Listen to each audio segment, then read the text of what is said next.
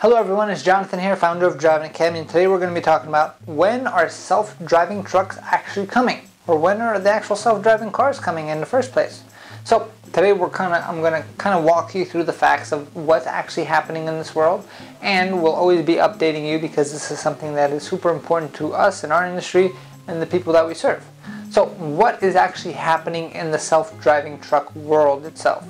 Is this even a reality? Is this something that's coming within the next year? Is it going to be 5 years? Is it going to be 10 years, 20 years? How long is it going to be? After doing all the research that I've done, I still believe that we're at least 10 to 15 years out from this actually becoming a reality. So there's a few different parts when it comes to self-driving trucks. The first part is the technology. So I'm a firm believer within the next 5 years that the technology is going to be good enough where they can actually start self-driving trucks, right? And they're probably going to start off on highways and longer routes, but that's only one piece of the puzzle. The other piece of the puzzle is going to be the actual litigation or the rules behind it, right? So the way that you have to think about this logically is politicians make the rules, they make the laws. Now, how do politicians get into office? They actually get into office by people voting for them. And if they create a law that will destroy 3 million jobs, that's right, that's 3 million truck drivers because there's only self-driving trucks out there, do you think those politicians will make that law to lose all those potential votes? I don't think so myself, but it is up to you to decide which way you want to go. And that's the biggest part that most people don't talk about, which is the big wild card. What is the government going to say? When you look at history and you kind of look back at, for instance, airplanes.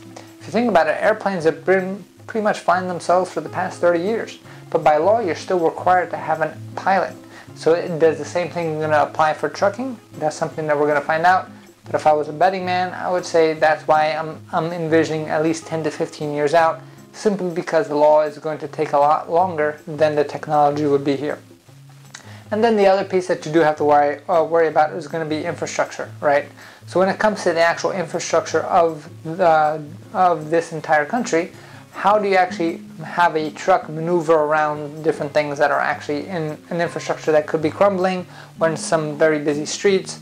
Or how do you actually relay the trucks going? How do you fuel up the trucks? So all these things about infrastructure still have to be kind of worked out, and that's why we are still a while away. I mean, a lot of companies want to go fully electric when it comes to the car manufacturers itself, but where are you going to fuel up on your electricity, right? I'm not seeing any electric gas stations coming on up or electric stations coming up to fuel up your car real quick. So Tesla's really the only one that's doing it. If there's no other places in the market, that's going to really delay because infrastructure is super important and it takes a long time to actually get things going on that end. And then the last thing is going to be the human element, right? So this is one thing that many people don't talk about. Say we're in a world where trucks just drive themselves completely. Now, in many cases, they're going to say that trucks that drive themselves or driven by robots or by AI, they're going to be a safer vehicle, right? So that means that they're going to be able to have less accidents and so on and so forth. However, once one child or one dog or one human gets killed by a self-driving truck, what do you think is actually going to happen? Even if they are safer than humans, in our society as of now at least, a human can make a mistake and kill another human, and that's more acceptable than a robot making a mistake and killing a human, when you really think about it.